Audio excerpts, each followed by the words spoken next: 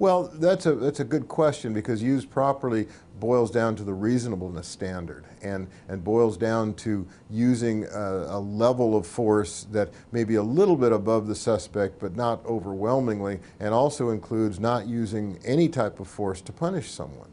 So I think it's a training issue. I think officers have to be trained to understand what they're facing. How do you deal with a threat? They've all been through defensive tactics. They've all been through learning how to fight and learning how to use their hands and be able to control a suspect. They've got to understand that the CED is a tool they bring out when those don't work, or when there's a chance of them getting hurt and the other person's already being aggressive. So I think it's a training issue.